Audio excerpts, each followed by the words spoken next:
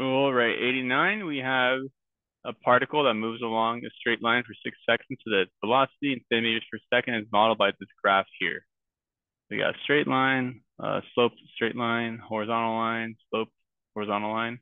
During the time interval 0 to 6, what is the total distance the particle travels? Okay, so this models velocity. So I believe what they're going to be getting at here is so you recognize that when you integrate velocity, you'll get displacement. So in order to find distance, whenever you have a negative velocity, you need to make sure, so over here, you need to make sure that you treat it as a positive quantity. So you can see that if you were to simply integrate from 0 to 6, this positive quantity would cancel, well, some of the positive quantity would get canceled out by this negative quantity. So that would be okay if you want to do displacement, because displacement is change in position. But in distance, we want to treat everything like a positive quantity. So integrate from 0 to 3, and then integrate from 4 to 6, but make this a positive quantity. So then this is simple because you can just use geometry. So this is just a 2 by 2 square. So this has an area of 4. This is a triangle, half the base times height, 1 times 2. So half of 1 times 2, so this is just 1. Here we got another half triangle, or another small triangle. This is just going to be 1/2. And this is just a square, so 1. So just add all these up, treat them all as positive values. 4, 5, 5.5, 6.5. And so the answer would be 6.5 centimeters, D.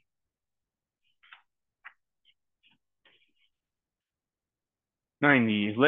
Let f be a twice differentiable function on the open interval a to b. If f prime of x is greater than 0 on a to b and f double prime of x is less than 0 on a to b, which of the following could be the graph of f? So if f prime of x is positive, then we know that the graph is increasing.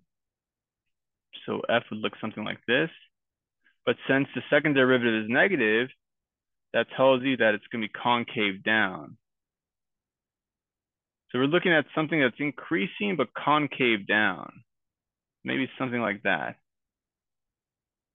So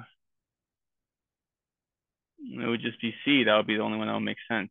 This is increasing, but it's concave down, as you can see.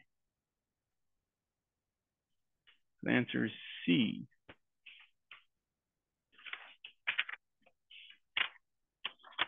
The last two. The graphs of f and g are shown above. If h of x equals f of x times g of x, and h prime of x is, or h prime of 6 is. So this is going to just involve the chain rule or product rule. So if we took the product rule and just wanted to find h prime of x, that would be f prime of x times g of x plus f of x times g prime of x. So when we want to find h prime of 6, we just replace our x's with 6. So f prime of 6 times g of 6 plus f of 6 times g prime of 6. So f prime of 6, we look at when x is 6, so 2, 3, 4, 5, 6. So this is 6. So f prime of 6. So we look at the slope of this line at this point, not the value. So the slope here going down 2 to the right one is -2. So this will be -2 g of 6. So here we actually look at the value. So 1, 2, 3, 4. So g of 6 would be 4. So we get -2 times 4 plus f of 6. So now we look at the actual value. The value of y at this point is just 2 times g prime of 6. So we go back to this point and we look at the slope. It's negative 1/2. This line right there. So we get -8 minus 1. So we get -9. So the answer is A.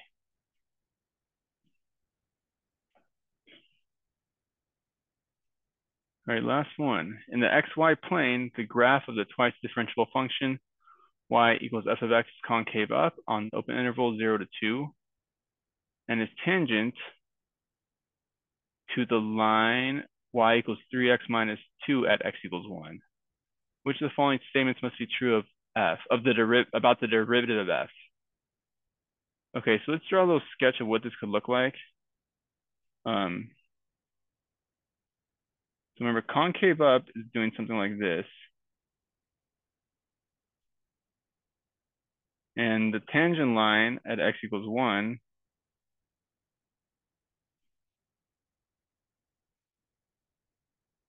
so we plug in 1 into here, it would be 1, 3 minus 2, so they would intersect at 1, 1. The tangent line looks something like this at that point. It's not very good, but so this is the line y equals 3x minus 2. So which of these would make sense?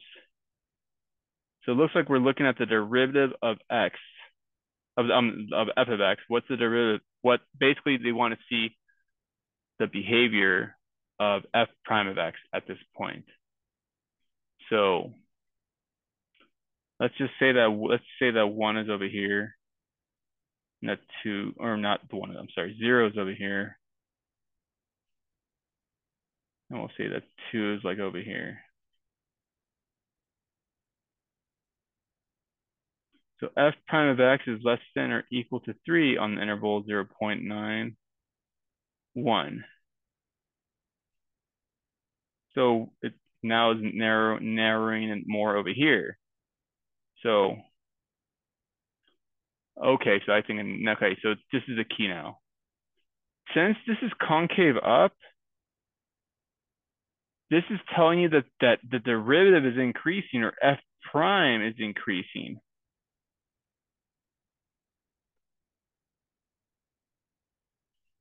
So as x gets larger and larger, f prime gets larger and larger, or the slopes get steeper and steeper. So if you did another tangent line here, it'll be more steep than this line. Or if you did another one here, it would be more steep. But if you go to the left, they would be less steep. They'd be more flat. So what we can say is then that f prime of x is less than or equal to 3 on the interval before that, which is 0.9 to 1. That would be okay. That would be true, because as long as it's not more than 3, this holds. That means that it's not going to violate this concept. So A would be okay. I mean, the answer would be A. And let me just go over the other ones just in case. Need some clarity. F prime of x. So see, it wouldn't be B, because that wouldn't be concave up. Because that would violate the concept of being concave up, of concavity, because the derivatives have to increase when you go from left to right. And that would be the opposite of this. So it can't be B. F prime of x.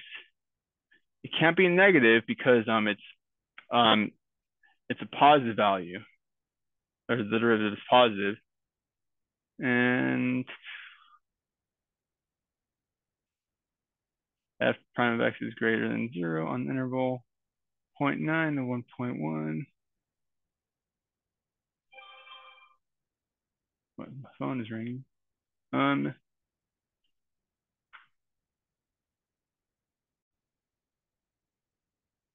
Now for D, D could be true, but it's asking which must be true, because it's possible that the derivative is not greater than 0 on this interval. So it's not that it could be true, but it's not that it has to be true.